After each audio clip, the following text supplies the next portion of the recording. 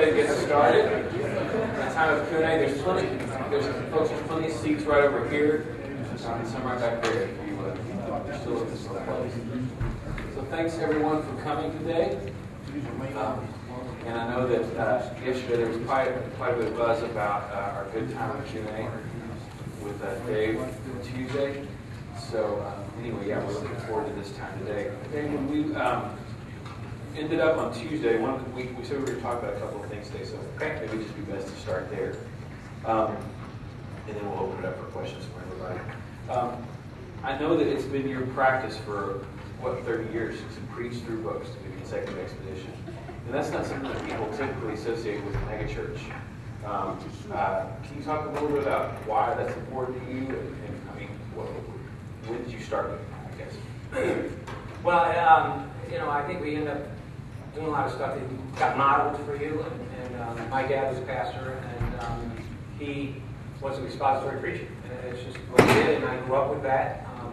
And I remember just having it in my head that I saw so much leadership coming from how he preached in the whole church that it was just kind of thought. I knew that everybody didn't do it that way, but I really admired how he did it, and I saw the effect it had on people's lives over the years. He had 2 churches in his life. I know, maybe that's something to do with why I'm in one place. I just kind of have it in me that he stayed. So I valued it. So I just kind of stuck with that. I remember when I went to Open Door, though, again, almost 30 years ago, at the candidating process, I met the elders. And again, I'm 27 years old, so whatever. I'm pretty scared, but at the same time, I didn't want the job that bad, so I was kind of just, doing what I do here. I was being myself, which is quite offensive sometimes. People don't like that. But anyway, this guy who ended up becoming a real good friend of mine he said a couple things. He says, are you a respecter of time in your preaching? And I said, what do you mean? He said, well, the pastor we had before you, he spoke for 20 minutes. And I said, 20 minutes. And I said, Howard Hendricks had been at my dad's church just a week before. And I said, I just came from a thing where I heard Howard Hendricks speak for 45 minutes. And the truth is, if you have nothing to say, 10 minutes is way too long. But he could have gone on for another hour. So I talked about that. But I also said I do expository preaching, and they've never heard of that before. And the whole idea of going through a book verse by verse by verse. And one of the things, I don't think you have to do it, obviously. You don't have to do it that way. I don't know if anybody does anymore. But it was really good for me. Do the math again. I was 27 years old. I'm still in seminary, just getting right out of seminary. It was a really good discipline for me to be in a book. And I liked, it created a number of things. I felt like it really created, with the tools I got, with the exegesis and Greek and Hebrew and all that kind of stuff, it forced me to stay in the text. And I felt like it was good for the people, but I also felt like it became over time a real education for me. The sermon I gave today, okay, I preached through Philippians too. So I came to Colossians and I heard Paul saying this. I have Philippians in my spirit. I have it in my mind because I spent a year and a half in Philippians. And so it's like there's that benefit. I think another benefit of the expository for me, so there was a self-education thing. The discipline of not getting, quite frankly, I didn't get to pick what I talked about. I talked about stuff I didn't want to talk about because it was the next 4 verses. So I'm talking about it, and they noticed when I skipped. So, why didn't you do those verses? Because I don't like those verses. Actually, I would say that, and then I would preach it. It really was, and I guess at that level for a young person, I would recommend it. There are people who would do much better at another thing, but I don't know how I would even be thinking if I just talked about whatever I wanted to talk about. Because you end up, actually, you end up talking about everything. I remember when I first went there, the first book I did was Ephesians. I don't exactly remember why, but I remember doing 1 Corinthians. 1 Corinthians, you talk about sex, you talk about money, you talk about everything.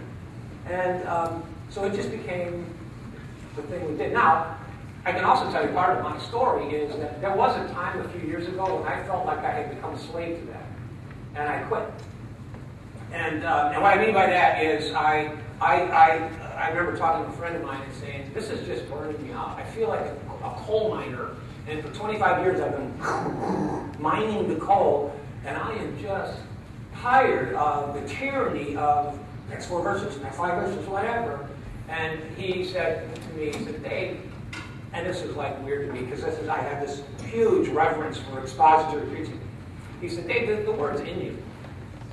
Just I don't know if that means anything to you, but it was almost like back off a little bit. And the first series I did at Open Door, this is several years ago now, that wasn't strictly expository. It was a series in the life of David. I called it A Journey of the Heart. And it was a journey, and I was even using that kind of language. And it was the first series I ever did where I didn't feel like I had to do every story in 1st and 2nd Samuel. I did the ones I was drawn to, which is like, what? How pathetic. And, but that's what I did. I paid attention. The language I even started using, I was going through 1 Samuel, and I would just pay attention to what I would smell. I talk about that now. We have a message team that I meet with every Wednesday. And a lot of where we're going through Colossians now, but we came back to that. Well, I talk about from week to week in a text, what are you smelling? What's the aroma here? How long should we stay on this topic? We're in something in Colossians right now. That's what I'm in right now. I brought Colossians because I'm in Colossians. But then I did a journey on the Holy Spirit. But let me just stick with the one on the journey of the heart was the life of David. And we had some people, like, church people are so weird. I love them. They're idiots. I mean, we had people who just thought I was off the rails because I wasn't, how come you're not preaching the word anymore? And I remember telling them, I go, what? You know what? About a year and a half, the journey of the heart with the life of David. And at the end of that journey, I didn't do every story in 1st and 2nd Samuel. Went into the Kings, I think, a little bit. Well, we did a pretty good job with the book of 1st and 2nd Samuel. And I think I taught that pretty well. Then we did the journey with the Holy Spirit. And I did some stuff in 1 Corinthians, obviously, and 1 Corinthians 12 and 14. And everything was expositional. But I wasn't, I didn't feel obligated to do all of 1 Corinthians. Just did the journey of the Spirit, blah, blah, blah. And then I did a thing. I was actually inspired by a thing Rob Bell did called the Way to Rabbi. This rabbi thing, and I was fascinated by Jesus and the historical perspective of him as a rabbi. And I kind of got my teeth into that. And then using that paradigm, I taught the Sermon on the Mount, the Beatitudes, the Sermon on the Mount, and we did about a year and a half of that. You're not doing it expository. Oh my goodness. We just did Matthew 7, verse 5, and the week before that we did verse 4. Anyway, so I don't know if that tells you kind of what it's been, the journey. And then we went back to Colossians as the first book study we've done in several years, and now people are coming back to the church because we are Christian. Good. Okay. Well, I know you guys, and I know that prompted a bunch of questions, so I'm just going to open it up to all of you. So let's go ahead and take some questions from this crowd about preaching or anything you've heard today, or questions you've got about Church of the Open Door.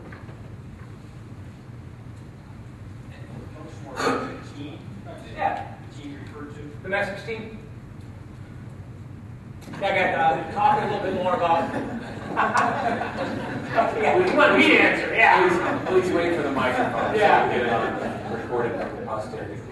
This is he asked me about the team and the message team I made reference to. This is a fairly new thing. I mean, it's several years, but in the course of things, it's a new thing. But I've just kind of developed some time ago a team of people that I meet with on Wednesdays. I handpick them, and they're people for a number of reasons. One, there are some people in the church who really have some teaching gifts and preaching gifts, and I want them in that room just to kind of be around and be in the dialogue of even knowing what I go through when I'm writing a text or writing a sermon, and some of the angst of it, so they're kind of in behind the scenes. So I have some people on that team that I would want to invest in. Some of them are people I just trust, like somebody on staff. Generally, they're staff people just because of the time. I can't pull people from the church, but people who I trust theologically, like they think theologically, so if I'm saying something really off, they'll spot that, or they'll have some insights into the text that I will miss. I also had a guy, I remember, and he's still on the message team. He, at the time, he was like our sound guy, and he's developed into a whole different thing. But I loved Terry. Terry was a guy, I don't know if you know about people like this, but he was the kind of guy, if this makes sense to Terry, this makes sense. Because he was like, this has to work in my marriage, this has to work in real life, don't just give me these flowery things. And Terry was a guy I wanted there because he always would wrinkle his nose and go, no, I don't get it. And if he didn't get it, then I had to work, I had a lot of work. So, yeah, it's just a team that I did. And I don't know if you care about the logistics, but for me, my rhythm is kind of, Tuesday's a study day for me. And I'll do other things that day, like I'll have meetings or somebody I might have to meet or something like that, but I will have a chunk of time on Tuesday to get into text.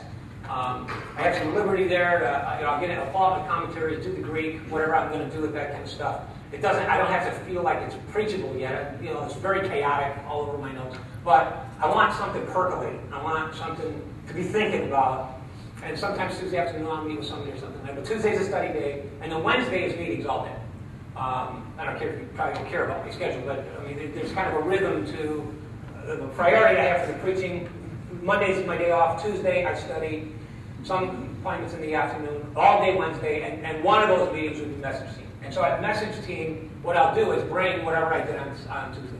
And sometimes, quite frankly, it's a mess. Sometimes I'm almost nervous about the meeting because I have to say, you know what, I studied all day yesterday and it just feels yucky so far, and I haven't found, and this is, I think it's interesting to help some of these younger guys come along, because the way I talk about, yes, I know the Greek, and yes, I know how this sentence diagram is, but I can't find that thread that goes through this whole thing, because you gotta find this thread, this thought that goes through it. I just can't find that thing. And so even in some of just the ways I talk about my struggle with presenting it, teaches how to think about this. And so, yeah, it's about an hour-long meeting, and we joke. I mean, sometimes the message team really helps me, because I'll bring something, and they'll, pow, and oh yeah, I wouldn't have even thought of that. And it's just a very creative process.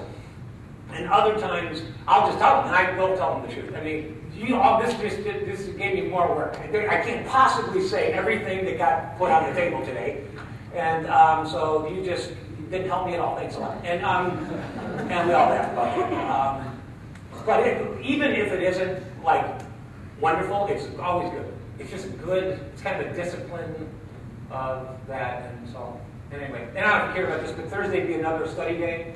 And Friday, we have a Saturday night service and then Sunday services. And so I try to get my final draft done. My goal is my final draft is done by noon on Friday. And I meet with a group of guys at 2 o'clock on Friday, and we sit. Because we had that cigar group. Smoke cigars. Yeah, really good. It's my favorite part.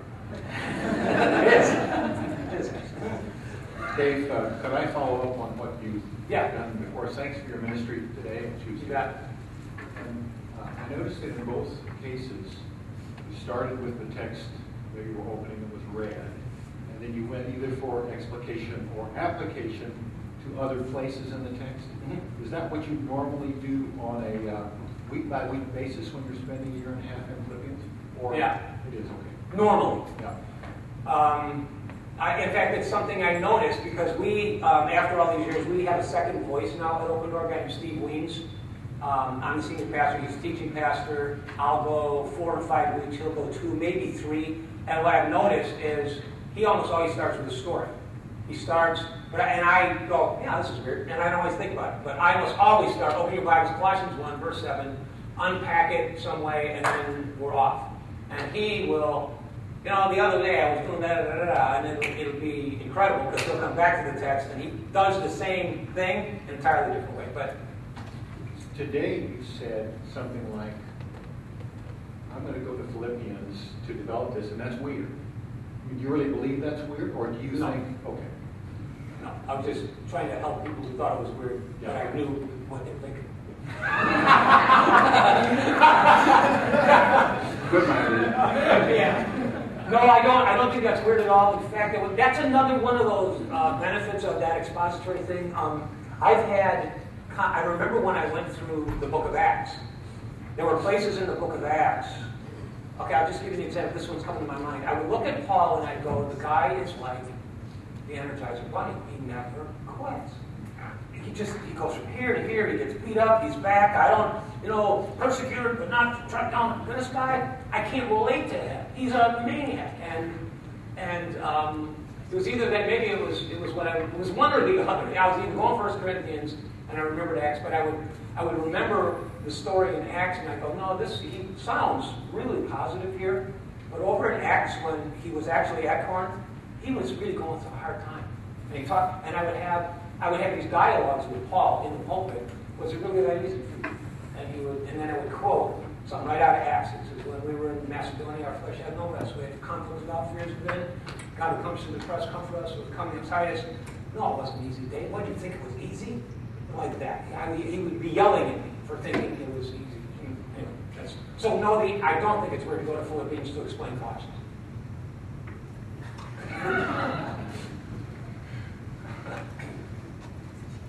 Yeah. I'll ask a question.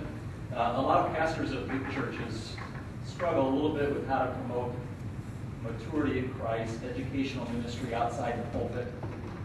What's it like at Church of the Open Door with regard to educational ministry with adults, small groups? Have you wrestled with that? Yeah. Yeah, we wrestled with that. Yeah, we have small groups. I think I touched on this a little bit on Tuesday. One of the things I really try to do is I want people to, okay, this is the small group and then the education thing, but I really want people, I think that people who are reasonably healthy very often already have significant community. And I don't want to be pulling them out of their already established and, let's say, healthy community to come to stuff at church. I don't want to just keep perpetuating like I want to use you to make sure our program is good and you're kind of cool, so come. I really want to create environment, I think we have created it, where the community that you have counts. And I do, one of our philosophies, I don't know if this is going to help at all, but I think paradigms and ways of seeing things really do help people, and they can be catalytic. When I do vision talks, for instance, I call them locker room talks. And one of the big things we talk about at Open Door is that this building, this ministry thing here is a locker room. You don't play the game. This is where you come to hear the plays. This is where you come after playing. You play the game out there. And what we want to do is equip you to be able to play the game out there. And but yeah, we have classes in spiritual formation. We teach people the disciplines. There's just kind of a running series of Christian education for adults and kids all the way. I mean, it would be, I don't know, pretty much like a church. I don't know if I'm answering your question very well. Well, I raise it only because there are some mega church pastors recently who have been very open about, we got a wonderful pulpit ministry at our church, but we really have been struggling outside of the pulpit to get people growing, get people maturing, and sort of thinking out loud about strategies, particularly for large church settings. Yes. With regards to those sorts of issues. Yeah, and we have, and see, what I can tell you are the classes we have and all those kinds of things, but I would, whoever said that they struggle with that, I think everybody struggles with that. And how are people formed? We've been talking about spiritual formation. And the truth, when Paul says, I labor and strive to be able to present people complete in Christ, if at some point I didn't let go of the responsibility to be the one who makes you grow, I would go nuts. Because I'm continually discouraged and surprised by sometimes how little people are formed. And I don't know if you're talking about the reveal thing or not, but that kind of thing that came out of the world. I think anybody who's really honest about their stuff would wonder about that. And I have some stuff too about that formation stuff. You know, I mean, I'm really into the spiritual formation movement, if you will. We're really dialed into that. I love Dallas Willard stuff. But I tell you, I've just found over the years there's some things that I don't care how many candles you're lighting. There are people who, when you get close to their stuff, they don't want you anywhere near their stuff. And formation happens when we, among other things, are willing to look at our crap and call it that. And one of the things that's huge at Open Door is we talk about grace a lot. I don't mean just talk about it. My whole thing on grace, why grace needs to be central, is because grace, this is very personal to me. If I don't believe there's grace, I'm going to hide. But if there's grace for whatever is going on inside of me, I can say it out loud. I really do think one of the reasons I'm so like that, it's not a theology for me. It is the reality of God's grace to me is changed my life. That I don't have to pretend and I don't have to hide. And there's nothing I can't look at. Nothing I can't look at and tell you about. Now, I might not tell you, but that group on Friday knows everything. And that's formational. So that's not, anyway. I'm going round and round, I'm afraid, here. So. I had a question. If we could go back to the expositional preaching, trying to imagine this, like how do you pick, when you're looking at the scope or the sequence of your preaching, how do you determine what you're going to be doing next or how long you stay in a book? Because my own background, I've seen expositional preaching, but not preaching through an entire book for a year or something. Sure. So I'm trying to fathom, how does that actually work? How do you determine Philippians 1.5 years, and then after that we're going to do First Kings? I've never gone, well, we're going to do Philippians for a year and a half. I have no idea how long it's going to last. I know there's really different models out there, and I have some very good friends who are pastors. I have a good friend in town, in Minneapolis, who maps out his sermons for a year. I can't imagine doing that. I envy that. There's part of me that envies that. There's part of me that wonders, I don't know how you do that. When I get into Philippians, let me tell you, I'm in a section of Colossians right now. I touched on the verse, I read it, that in him is hidden all the treasure of wisdom and knowledge. And I'm telling you this, and no one would delude you. And then later on in verse 8, he says something to the effect of, see to it that no one takes you captive by the empty deception of the wisdom of men and the elementary principles of the world. Okay.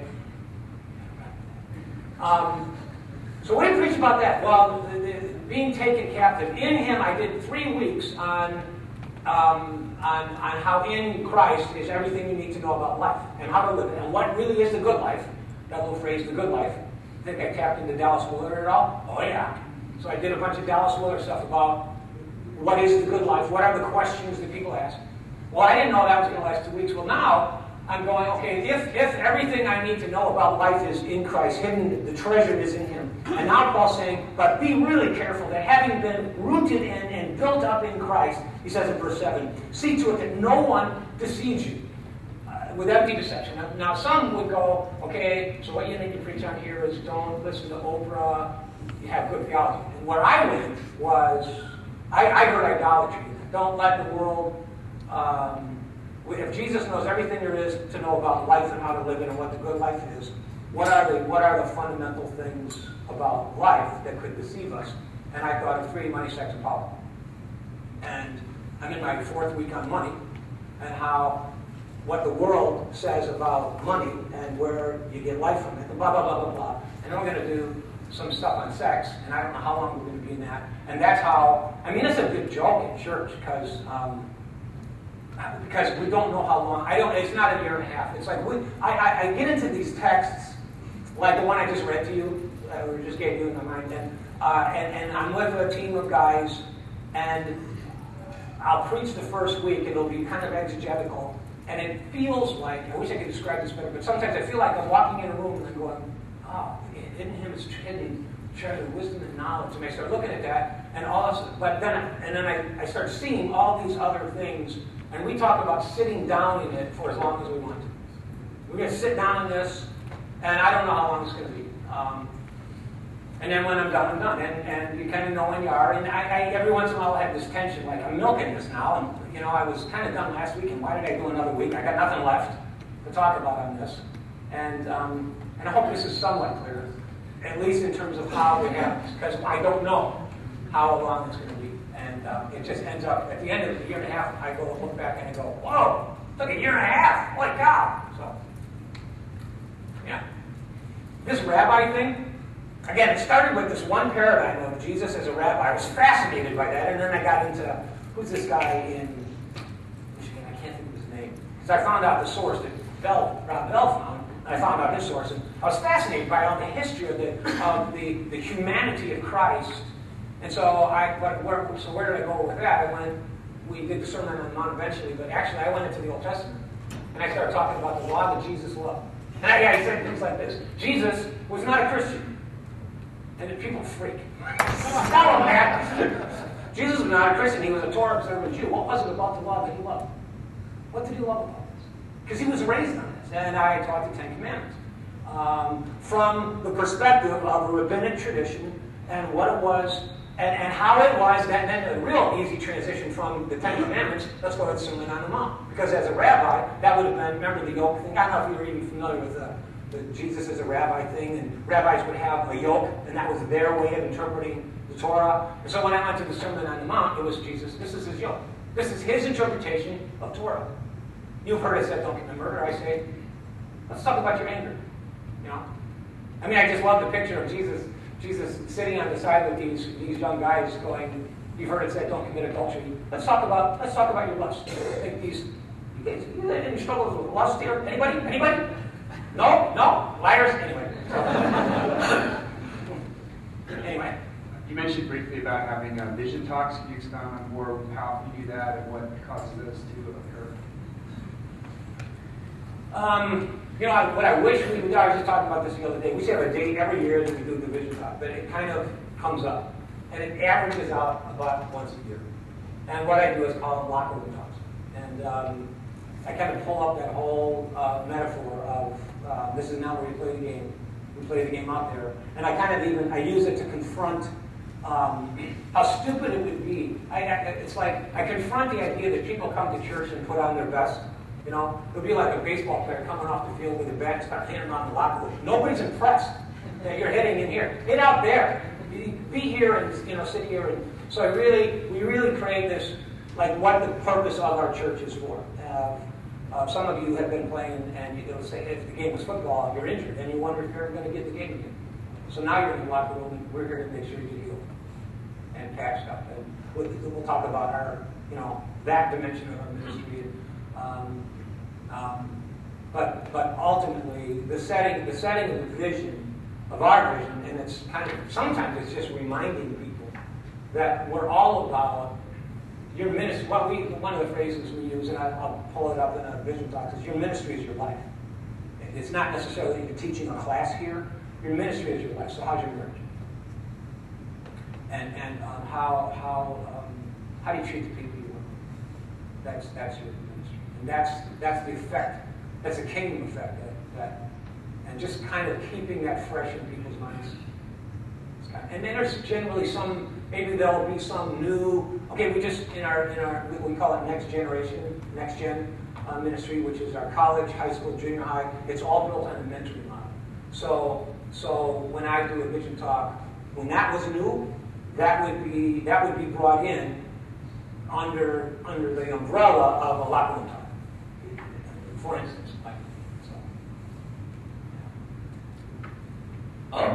I wanted you to talk about pastoring your family in the midst of pastoral ministry, maybe even how the size of your church has affected that, pastoring your family, the strategies and stuff like that. Talked a little bit about that on Tuesday, pastoring my family, part of it's really woven into it. To answer that, I kind of have to tell a story, a little bit of a story, and that is that about. Well, for one thing, my philosophy of rape. I grew up in a pastor's home, so I was pretty sensitive to not putting my kids under the pressure of you have to be better than everybody else, I felt like I knew how to do that. Just let them be who they are. But 16 years or so ago, I really hit the wall, and I shared. So somebody, yes, I won't go into the whole thing again because it would be boring to you, but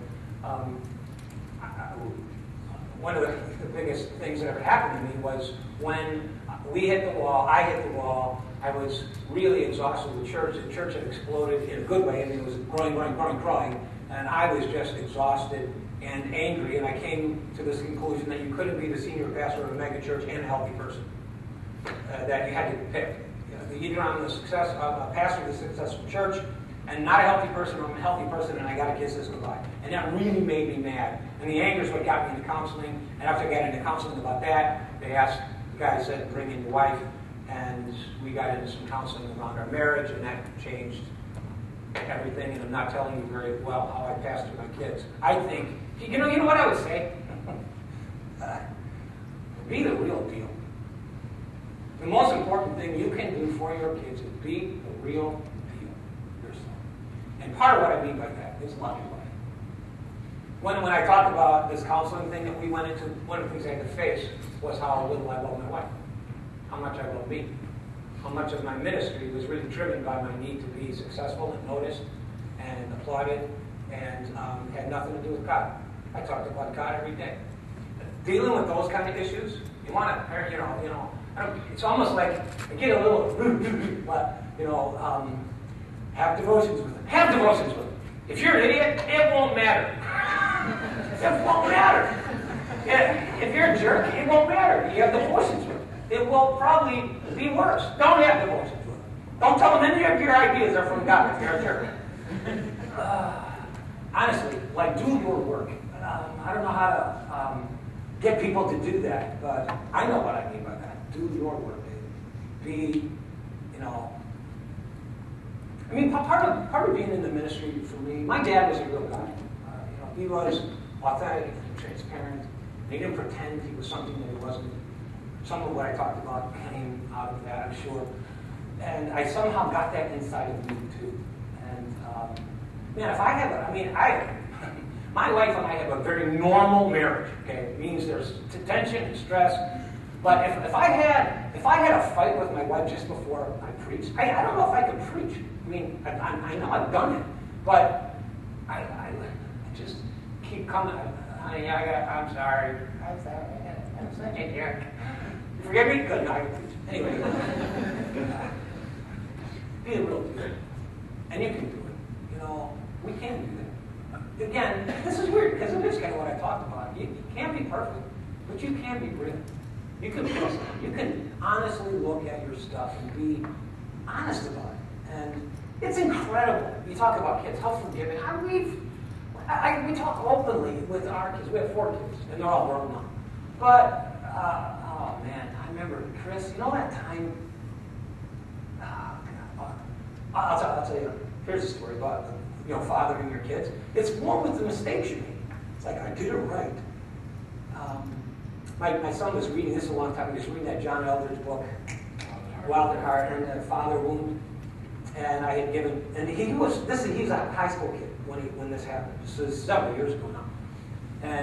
And he was talking about the book because I couldn't believe it because he didn't read. He's kind of and I said, "Are you reading the book?" He said, "Yeah." He says, "Where are you?" He said, "The Father Wound." And I said, and it was just so bizarre because we were having a sectional couch and we were watching the Cubs game. And my son was here, I was here, my wife was here, and I'm talking to him, and I says, did you remember a wound? He goes, "Yeah." And I said, "Wow." And all of a sudden, the temperature in the room changed. And I said, what do you remember? And he said, "Well, remember that time we went to the Bears game, and I was slow, and I wasn't moving fast enough, and you just yelled at me, and I sat down and wouldn't go." I remember that. And I said, I don't remember what I said. Now my son is huge. He went to state as a heavyweight wrestler. He's huge kid. He could kill me. His chin starts to shake. I said, I don't remember what I said, but I remember that. And he goes, "I remember what I said." He started crying. That's what it was. Create an environment where you can say you're sorry.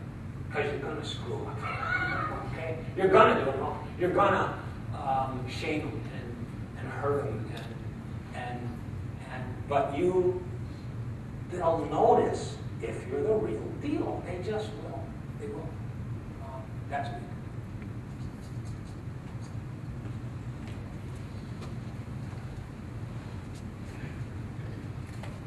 There's been a lot of talk in the last decade or so about men and church and how men hate going to church and that sort of thing. I'm sure you're familiar with some of that. Yeah. Richard Eldridge talks about it as well, Yeah. of course, extensively. Do you have, you're in a larger church, do you have specific strategies for addressing that problem, or does it just come out of the overflow of your ministry, or what? Is it not a problem for your church? I mean, what would you have to say to that? There have been times when it's been a problem. I'm not going to say it's never been a problem. I understand what people are talking about when they talk about the feminization of the church. I think I do. But we have a men's ministry. I'm kind of involved in it, but it hasn't. It's going to sound weird. I wish I could describe this better, but I think churches kind of have a personality, and I'm pretty, you can probably tell, I'm pretty kind of blah, and I'm kind of a guy, and we haven't had a lot of trouble with normal guys being drawn to me. They like it that there's not a lot of BS. I mean, it's not like you don't have to talk about sports all the time. What people want is something real and just kind of out there. And so no, not any rules. Well, we got to draw men. No more than we got to draw women. Our thing was like we got to be real and stuff like that. Yeah.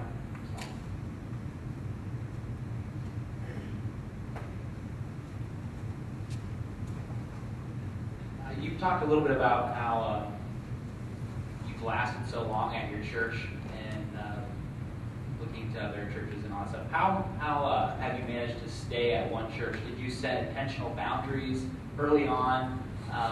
We're not going to leave, or was that an accident? How did that happen? That's a great question, and I don't know. But I do know. Okay, obviously, I didn't go in to say 30 years. That's my goal. That was never my goal. In fact, if I had a goal, I was 27 when I went, and I thought, I think I told you this, I don't think I told you, but I thought, if I was here for 10 years, that's a long time, and I'll be 37 years old. I'll be a young pastor, and who knows? So I was thinking like that. I had a high value. My dad had 2 churches in his life, okay? So I kind of just looked at that and said, there's something about that is significant, it's substantial. I wouldn't want to get to the place where the people want you to leave, hanging on. I'm staying whether you like it or not.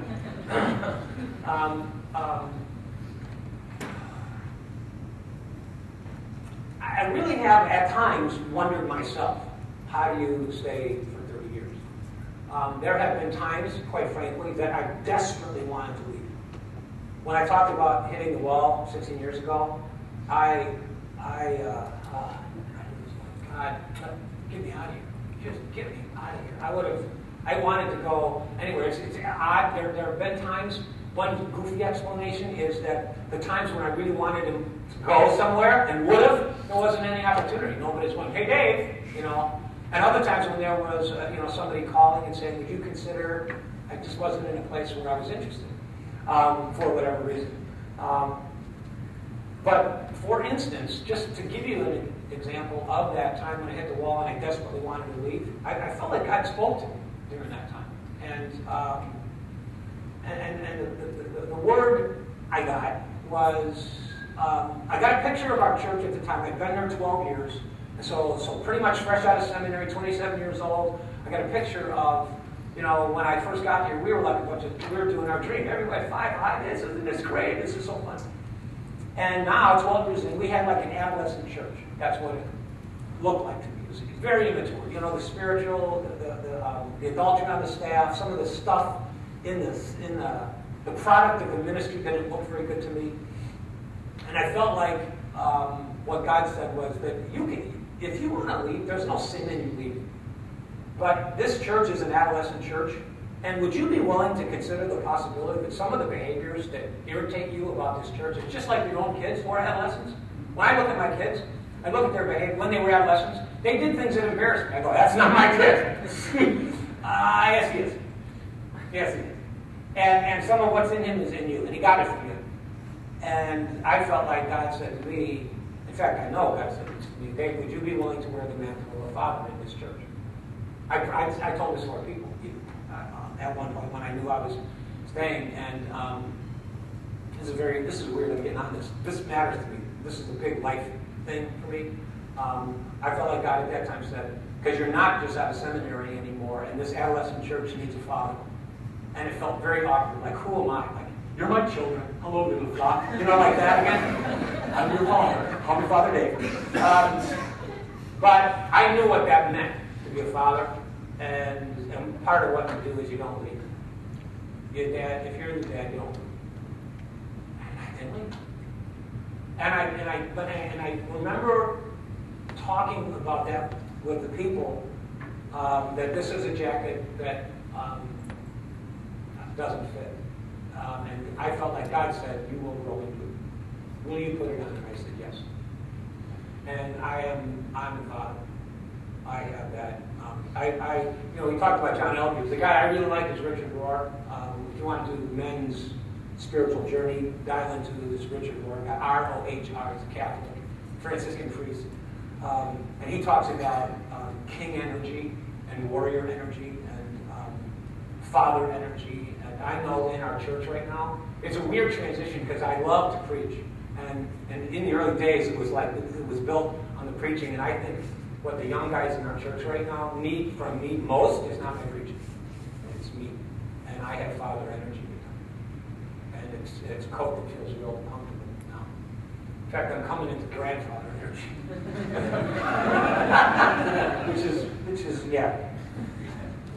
Go away. Yeah, we'll play at the park and then go home. Does that make any sense? Because you stay 30 years by, a lot of times, it starts with valuing the long term, pressing through some hard things. But to be quite frank, I'm not always sure if it's a noble thing that I stayed or it's I'm chicken. I guess, so it makes sense that you made intentional decisions after that one point. But how about those first 12? Like, it seems like you're just saying it was God's sovereignty that I made it to that point. Some of it was. The first 5 years, I can tell you, the first 5 years at Open Door were in battle. In fact, I joke about the reason I don't go to another church is because I would never want to go through that again, and I assume you would.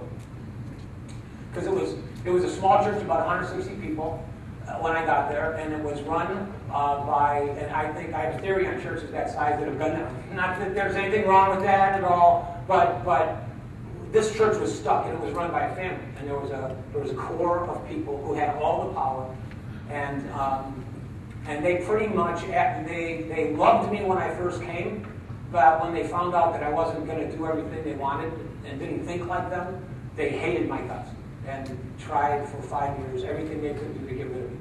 In fact, there was one thing in particular I remember. They got a bunch of people. It's a long story, so I won't tell the whole thing. But they got a whole bunch of people to quit giving, and they all gave to missions because we had made a decision that they didn't like, and just to find out that people were intentionally doing things that would get you fired, and that was horrifying to me.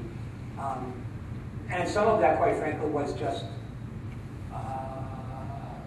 I'm not leaving. You may kick me out. They may fire me, but I ain't leaving. And it took 6 years. It was about the 6th year of my ministry at Open Door it was after the 5th year was the first time I had elders who were on the same page with me, who had, it doesn't mean they agreed with me, but they had the same heart that I did.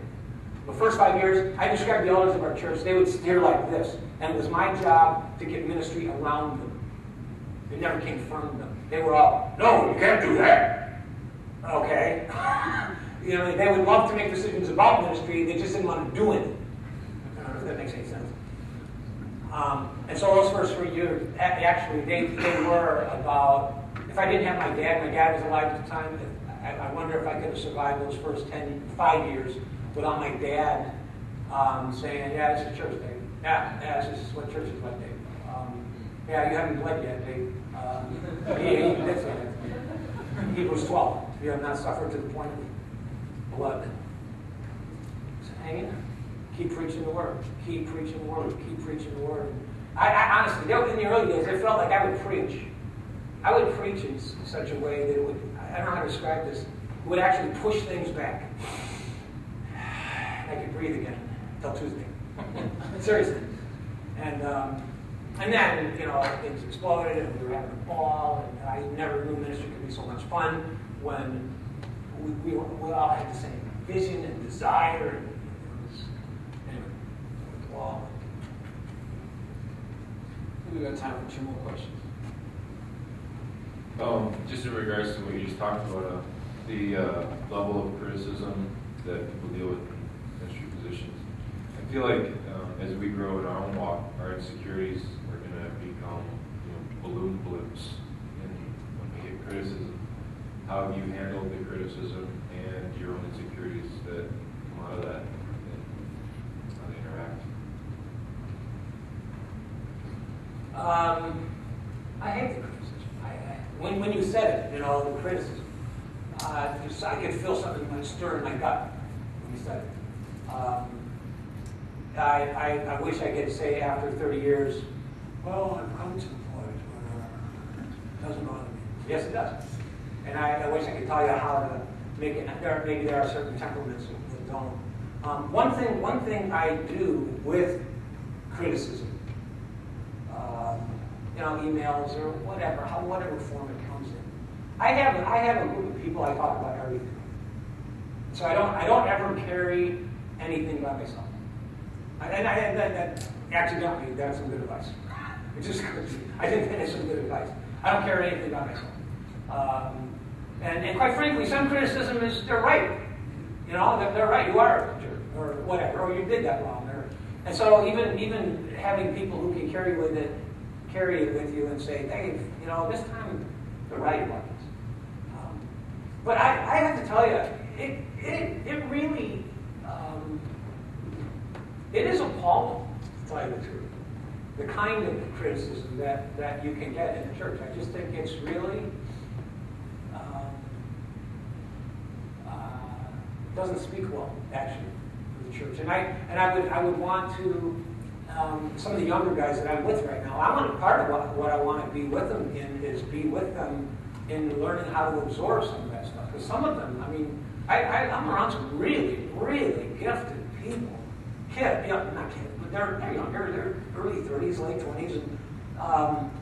But it's like, there's nothing that takes the wind out of their sails like people who they didn't say it right.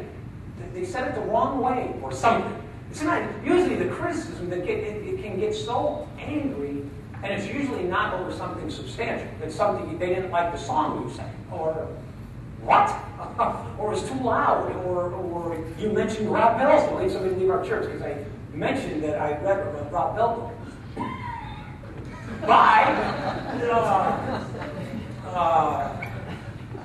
I don't agree with everything Rob Bell says. I don't agree with everything I say.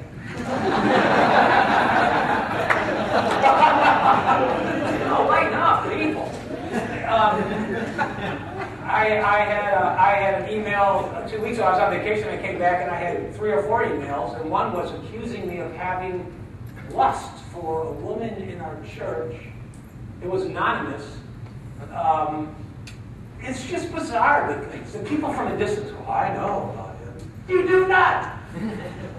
Anyway, some of it you have to. I always show it to the elders. That's a group that I really trust, and I do trust my elders now.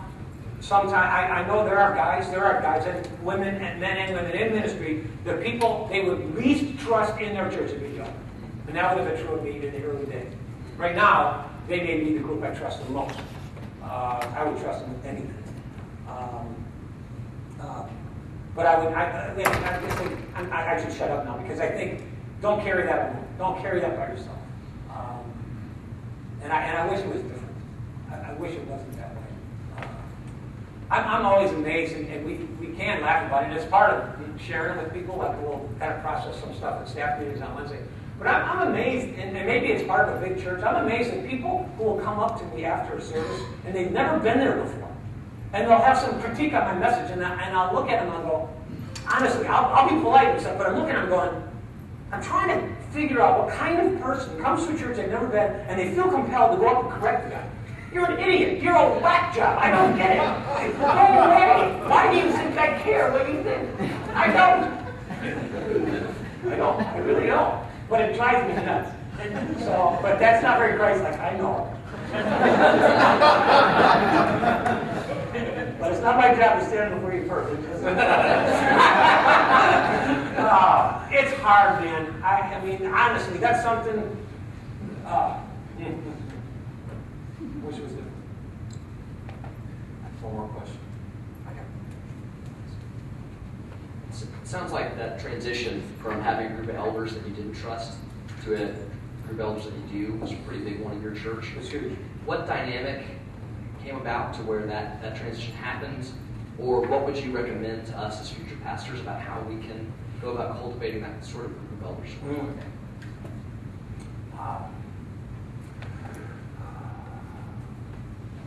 Well, what I did, I don't necessarily recommend. But one is there. I was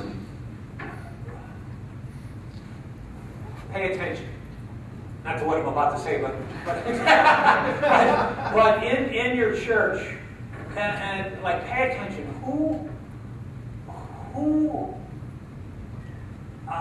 is drawn to your spirit, to the vision you have? Who in your church? Who are the men and the women who, when you talk, they go, I'm with you. This was a pivotal moment for me. I was 5 years into the ministry at Open Door. I was exhausted. The church was beginning to grow. Now, it wasn't explosive growth, but it was growing. And I remember being on the couch in my Brooklyn Park home, which means nothing to do with that. I remember where I was, and I thought, I'm going to die young. I really thought I was going to die young, because I'm just a mess. And I don't remember how I came to this, but I think it's in Numbers, where God goes to Moses. For Moses says to God, God, if you're going to make me responsible to feed all these people, please kill me now. And that's exactly how I felt. And God's response to Moses when he said that was, and this is obviously my paraphrase, quit whining. And what I want you to do, Moses, is go find the elders who are the elders. And it's the weirdest thing. I don't know. I knew who they were. And when I read that verse, and I was in this place where I thought, I'm just going to die. And then God said to Moses, go find the elders in Israel who are the elders, and I know who they are. And they're not all on board. Now, how do you fix that? You start saying stuff like that out loud. I remember there was a guy named Les. Okay. When I first went to the church, it was real clear who the good guys were and who the bad guys are. I even had good Pharisees. I was a Pharisee. He's an Ishmael. Galatians, Paul talks about the Ishmaels and cast out the bondwoman and her son. These people they call Abraham their father and God their father, but they're not born of the Spirit, and they're Ishmaels. So I knew that. But then all of a sudden this other phase came that was much more confusing, because some of the people I thought were bad guys, they weren't bad guys. They were Isaacs. They loved God, but they weren't on board with where we're going. Les was a godly man who loved God. Okay, but he was an elder. But he was resisting everything we were doing. And among the things that was happening in the church, a lot of disenfranchised people were coming. There was a real message on brokenness and grace and bring your junk. We were having effective stuff with alcoholics and this kind of messy stuff. Messy people were coming. I mean, I told a story about I knew my dream. I had a dream of people coming to our church who looked a lot more like the people Jesus ministered to. That was what was happening. And I said to Les one day, I said, Les, if you came to our church next week, he's an older guy, and you came for the very first time to Open Door next week, it was the first time, would you come back? Because the church had really changed since I came. It was about 6 years in, and now it was messy. And I was going to tell you this dream I had was this guy after church. I remember this guy coming forward for prayer. Great big guy, dirty t-shirt, long, stringy, greasy hair, with a thing on his t-shirt that was something about desiring to stamp out virginity in his lifetime. That was what was on his t-shirt, and he was in my church, coming forward for prayer with tears streaming down his cheeks. And to me, that was a dream come true. Because this guy, 5 years earlier, would have not been allowed in the door by the ushers. You can't come in here. Well, he was in, and he was broken, and he was coming for grace. And that's the kind of stuff that, so I say to Les about stuff like that, would you come next week if you came for the first time? Would you come back? And he said, no. And I said, you're not an elder. And I didn't fire him. I didn't have the authority to fire him, but I said, Les, you're not an elder here. You can't lead, because this is where we're going. And if you don't like this, you can't lead it. I love you. And it was hard. And eventually we came back around and loved each other very much, but he loved the Lord. And so did other people like that. But there are times you have to say it. And I did. But see, there's another thing. You got to be willing to lose your job. I've been so afraid. I say this to pastors all the time. If you do what God tells you to do and say what God tells you to say, you will never lose your ministry. But you might lose your job. Do you know the difference? Do you know the difference? Because there is a difference. I know a lot of guys who kept their job. They got no edge. They have no edge. There's nothing prophetic. There's nothing transformational. They just, everybody likes them. It's pathetic. I sound like a mean guy now. Nah. It's a good note to end on. Yeah.